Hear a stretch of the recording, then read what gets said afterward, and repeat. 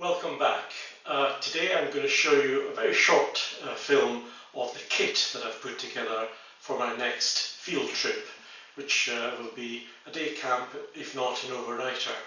I did promise to show you a camouflage setup, so I've got all the kit together. This could either be a high altitude or sort of say low altitude bug out, or simply a demonstration on concealment in a forest. So let's just run through the kit, shall we?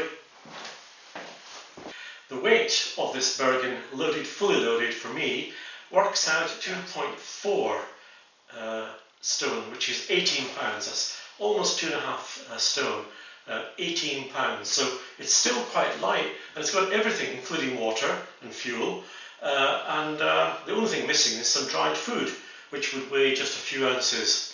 So, we're talking about pasta, rice, and whatever else I get my hands on. It would be quite lightweight for cooking. So even at that, I expect the total weight to be around about 19 to 20 pounds, which is pretty good actually, considering that it's carrying absolutely everything. So let's just run through it, shall we? So on the outside, we have a luxury, which is the basher poles. You don't need them because trees do the job. I thought if it was going to be a low altitude bug out situation, I would need the poles for comfort. However, on the top, as usual, the most important item of the exhibition would be camera, torch and first aid kit there. Immediately underneath, for quick access, waterproofs. Green waterproof trousers, camo Gore-Tex, virtually 80 to 100% waterproof, camo army jacket, army scarf, army hat which turns into balaclava, and small bit of water there. And then I'll bring this down so it's easier for me to unload it.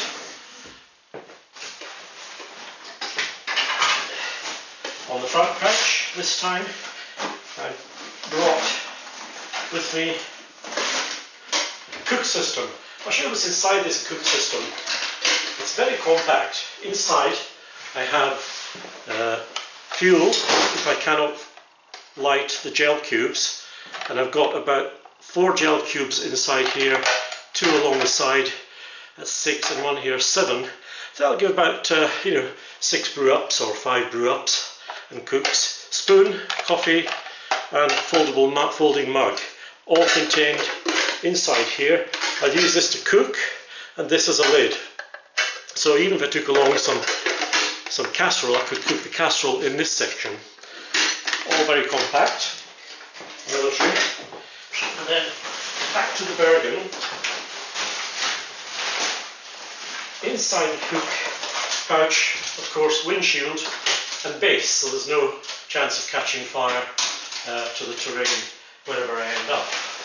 Inside the Bergen, we have the Army Basher, quite a heavy duty one this, not the lightest of kits, but really a nice quality gear.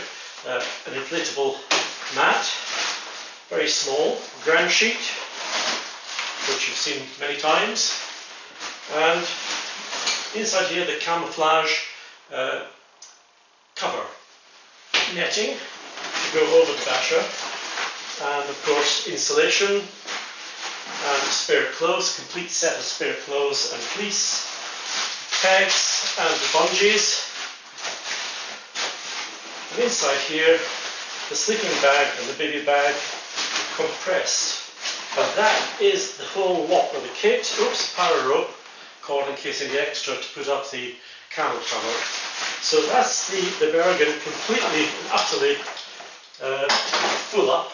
There's still room for other pieces of kit, about that much on the top if I compress it further. So that's enough room for food. And I would carry lightweight food, as I say, dehydrated food, and just enough for a 1 or 2 day trip. So overall, I think that's a pretty light setup.